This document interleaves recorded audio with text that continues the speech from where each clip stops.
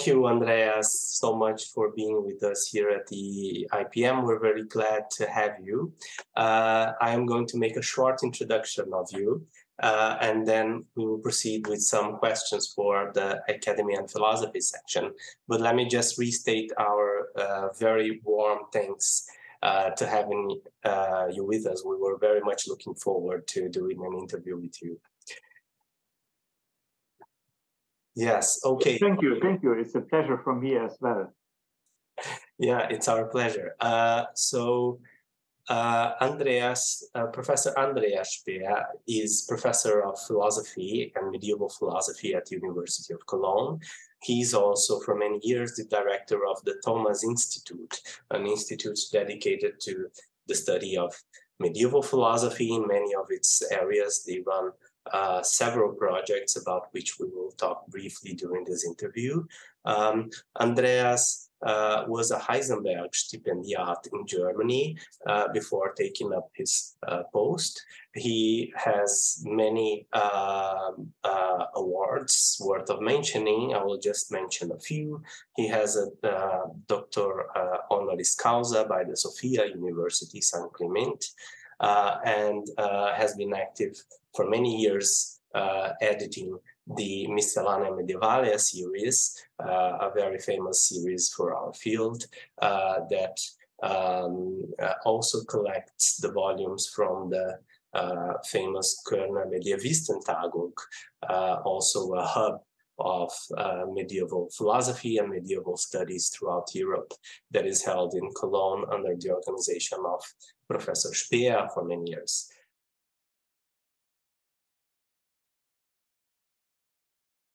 Andreas, I would like to start asking you about your biographisches Werdegang with regards to the Thomas Institute. How did you experience directing one of the leading institutes in medieval philosophy in the world, and how has that evolved throughout the years?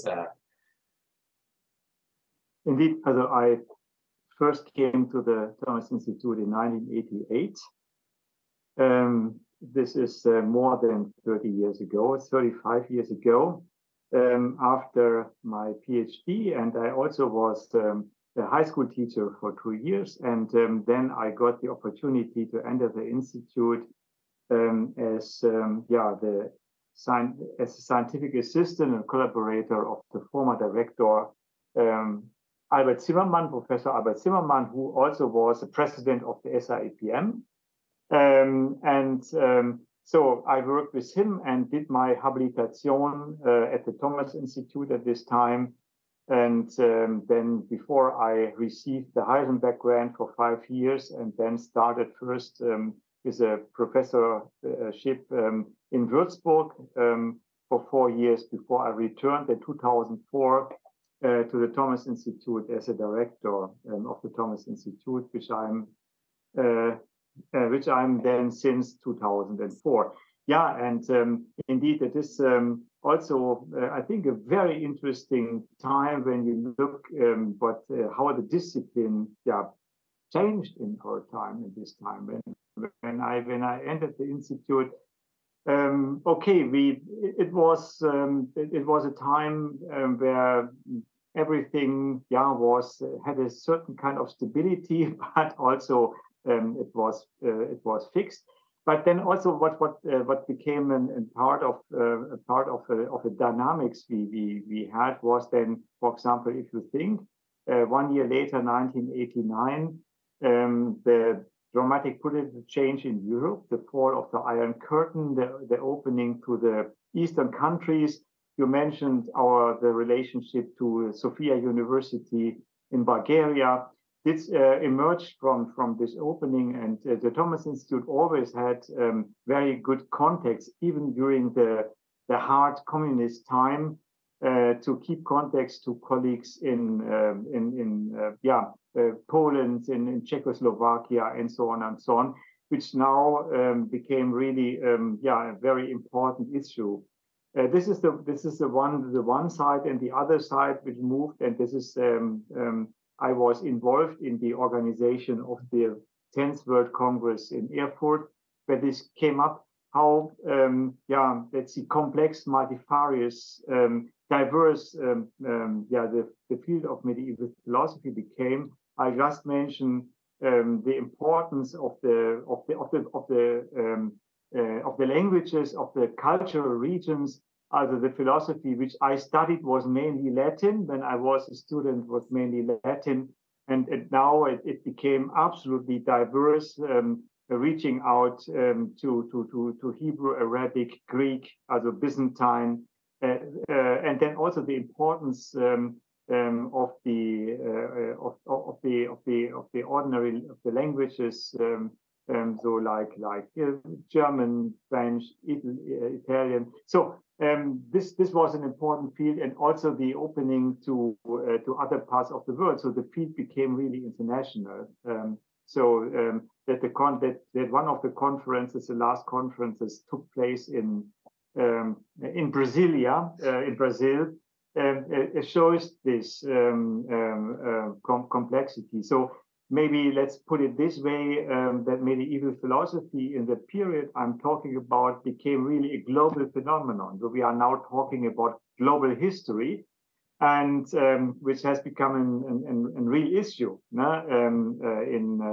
in history, and also from a conceptual point of view. And I think something like this we are facing in our field as well.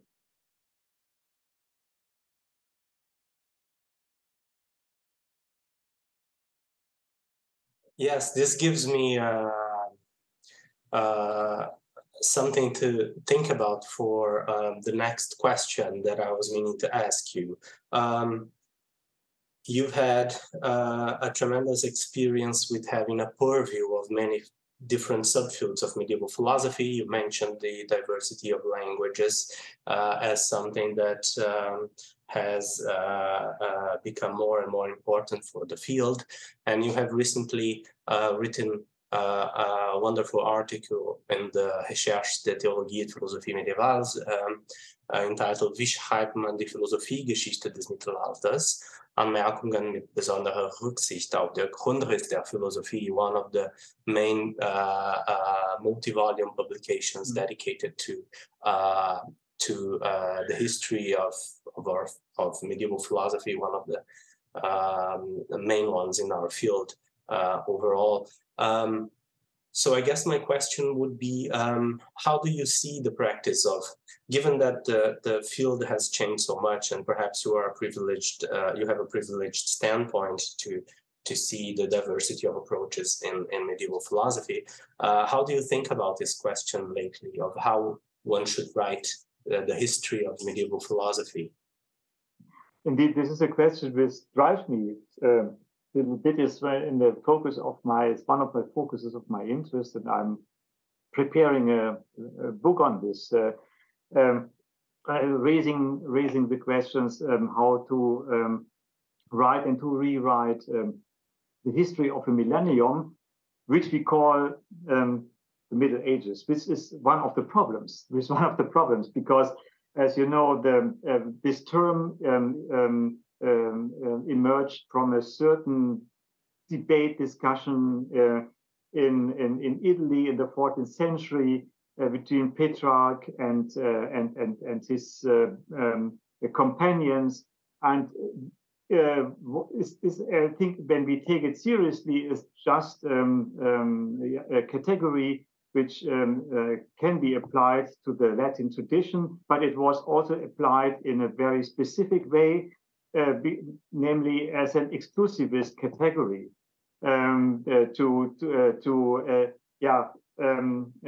erase more or less this millennium from the history of philosophy, which reflects often the status of medieval philosophy in the historiography and also in the teaching of philosophy at universities. So there are not so many universities which treat a millennium of philosophy, history of philosophy, and history of science. We have also to say this is because this goes hand in hand in the way it should be treated. So if you look to a regular course, you have then some Plato, some Aristotle, then you jump directly to the early modern. If you are lucky, you have some Anselm, some Aquinas, and That's it, more or less. We have a historiographical problem. I always say there is a trap, the medieval trap we are in. And together with the focus on the Latin period, and when we kick it out, we also kicked out the Arabic and the Jewish and the Hebrew tradition, the Byzantine tradition as well, because, for example, this periodization does in no way apply to philosophy in those cultural areas. So I think we are now in I find extremely interesting situation. So the old narratives, I think, they don't work anymore, and the new Überweg shows it, because they were really, playing this very diverse possibilities to phrase and to present the philosophy of those periods. They were using, sometimes they were using categories like the Middle Ages, then centuries, then regions, and so on. So that, I think we are now in the situation that the field emerged so widely and becomes so widespread and open. When you think about Libera's book from the early 90s, where he talked about the héritage oublié of Arabic philosophy, right now, when you look to the field, everybody is making Arabic philosophy. So it has become, in some parts, more prominent than the Latin tradition as well. So, although I think there's a huge dynamics which comes from opening new fields, learning new languages, bringing them to the field, and now we have to think about how we can present this history. No longer according to the historiography of Western philosophy, but as an entangled entangled narrative that brings together the different histories, so to say, of knowledge in the different language and cultural areas, and how to present this. I have not a fixed solution.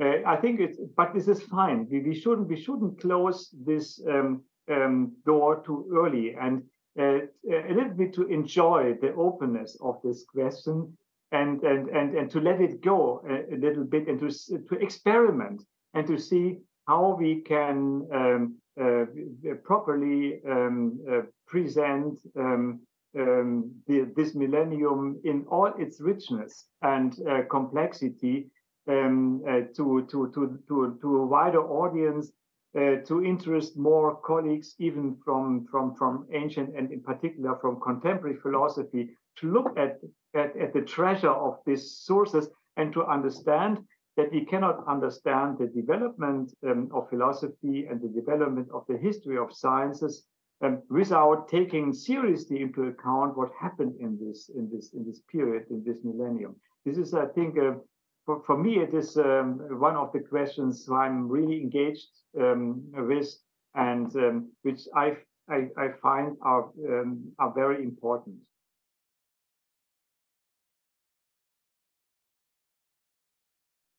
Yes, and I've spent some time at the Thomas Institute. I have the privilege to do so, and I think from your answer, I see that your take on this is also reflected at the numerous projects that the Thomas Institute runs. We can see there are tons of projects dedicated to Arabic, to Jewish philosophy, but also to the addition of important Latin texts. We can mention here, for example, the Durandus editions, but also the Averroes digital editions, which is a fantastic ongoing project. Can you talk a little bit about which projects the Thomas Institute is right now engaged with? Indeed. Also, I will first focus on, because you mentioned already 3 projects which are very important. The one is that we are now next week we have an evaluation of our large trilingual Averroes project, which is a long-term academy project, and deals with writings of Averroes on natural philosophy mainly. This is the focus on it, but in the three languages at the same time. So we are searching and researching and editing the Arabic, the Hebrew, and the Latin tradition, and we also try to understand the dependency between the three languages, how this works. This is a huge and very, very interesting work. So this is mainly a work supervised by my colleague David Wirmer, because and he is one of the exemplars of the new generation of medievalists, which I'm not, who knows all the languages. So he equally studied when he was a student already. Arabic and Hebrew and Latin and Greek. So this was not the case, even not the opportunity when I was a student. But this is a gift, and this is a very important opening of new possibilities. And the Averroes project also stands for one of the tendencies. I think the Thomas Institute was always in the forefront, that is opening the doors to the digital world. So I'm also, I think, initiated, and I'm the speaker of the Cologne Center for E-Humanities. So we are trying to elaborate and to use the chance of digital methods, digital databases, and so on, to make it possible to deal with such a huge amount of sources, and this is but the Averroes has become now an extremely prominent figure. I know when I was there in the end of the 80s, although 35 years ago, this was something for a very specialized group. I think now Averroes is on the table of everybody who treats medieval philosophy in this or that way. And in which language, whoever it might be. Although I can only read them in Latin, so that is. But this is a situation Albert the Great and Thomas Aquinas were in as well. So they were dealing with the Latin Averroes. But this is also then very important to see this kind of work we are doing. You can only do in a work. In the group, so that you have a group of experts, of colleagues who are working on a very confidential basis, collaborating face to face, and and then we are lucky to be able to fulfill and to finish one of the great missing project, that is the Maimonides Latinus Sedux Neutrorum, to make the critical edition, and Diana Disegni is in charge of it, which is, I think, a very important point. And then the Durandus you mentioned is a very important project, also in methodological perspective, because we have here a kind of an open tradition of transmission, where we can look into a very specific situation at the beginning of the 14th century in Paris, where Durandus reacts to the discussion, and so we have then a 2-version edition, or at least a 3-version edition, which emerges from one manuscript, and we are able to establish a new methodology to. Which I think is important, an important contribution to philology in this field, that you not only dealing with an archetype, but that you develop a methodology where you can really reconstruct. They can reconstruct an open tradition of a complex and transmission of text, which reflects a lively debate at a certain point, and to make this then appear in a printed edition. And now we are also starting a digital version on our homepage this year. This, I think, those are parts a part of the project. We have the classic one with the Meister Eckhart and the Cusanos as well in the Thomas Institute, and I'm also interested and engaged in those some history of science slash texts on medieval aesthetics, so to say. Those are parts, some examples of things going on in the Thomas Institute. It shows you that we have a wonderful group of people working there, and you can learn a lot just being there and interacting with them. And this is, I think, a very important point I have to plead. If you can establish a collaborative and open atmosphere where people really trust and share ideas, this is, I think, the key for fruitful scholarly collaboration. So for partnership, so that it is clear to whom belongs the idea, that you respect it, that you but nevertheless that you are mutually interested, that you exchange ideas, and that you take part in what your colleagues are doing.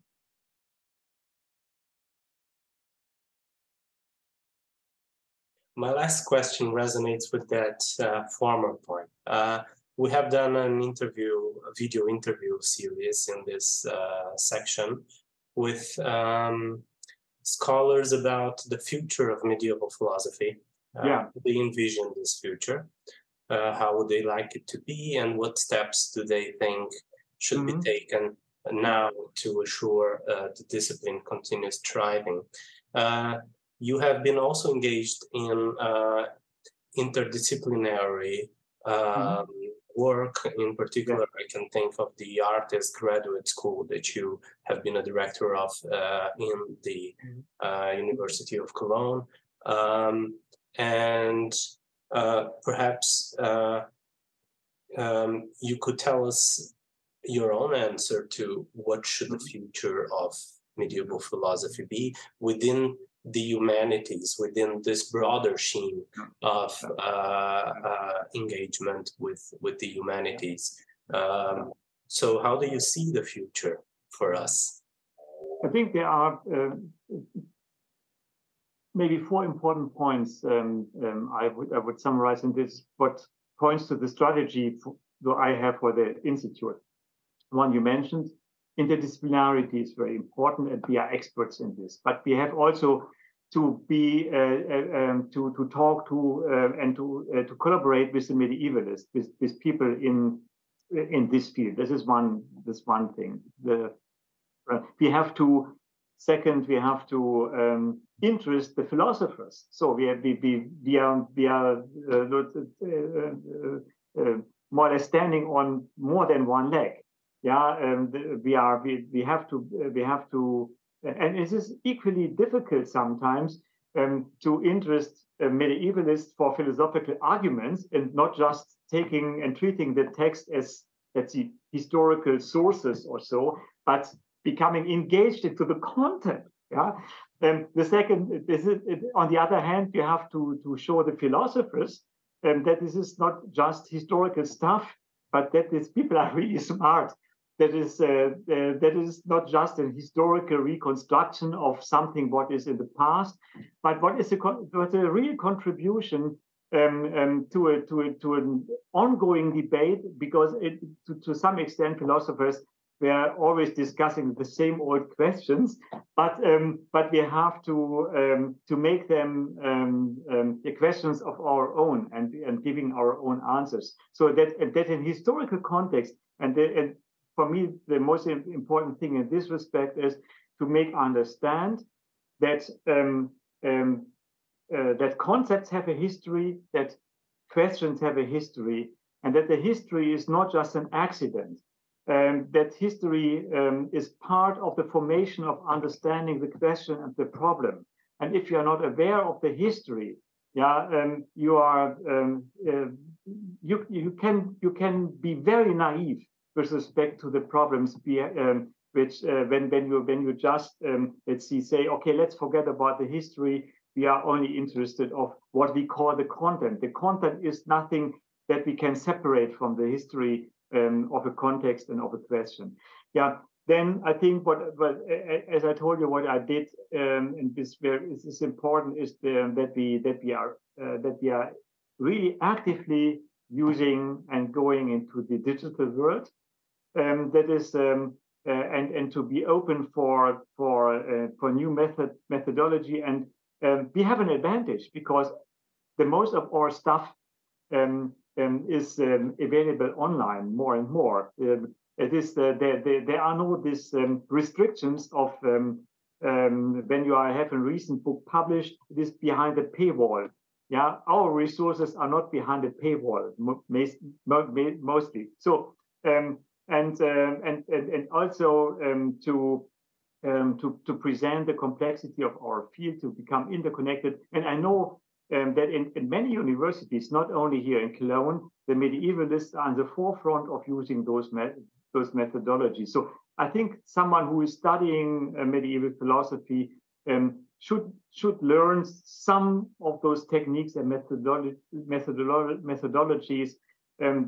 This is, I think, simply a technique you have to know for the future. And the fourth question is the languages, as much languages as possible, because the field is multilingual, multicultural, and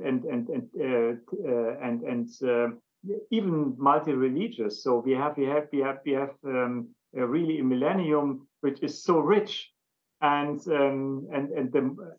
to a certain extent it can, because it is of this, it can become a laboratory of how such an interaction of cultures can happen, and what philosophy contributes to it.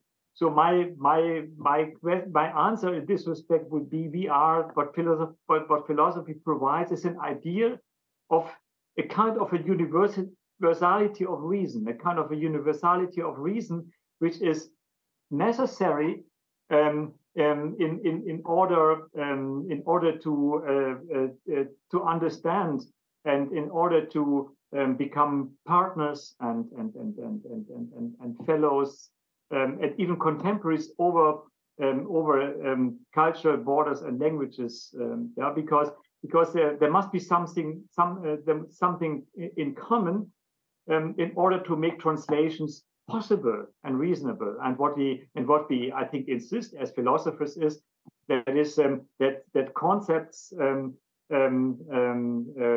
can be understood over different languages within the translation processes, what we can see. And so the universality of reason might be the claim of philosophy to a global world. And the medieval period is a period where we can demonstrate and study in a laboratory how this universality works, even in the most prominent transfer processes from Greek into Arabic into Latin and so on. Here we see how it works, and we can study it. So this could be an interesting future for medieval philosophy, that we leave the medieval cave and take the millennium as what it is, as a extremely rich and complex phenomenon, which is worthwhile to study for many people and disciplines. That is very true. Thank you so much, Andreas, for these inspiring answers. Thank you for asking me, for inviting me for this interview. And let's stay in contact, and I'm looking forward what will happen in the future. Yes. Thank you so much.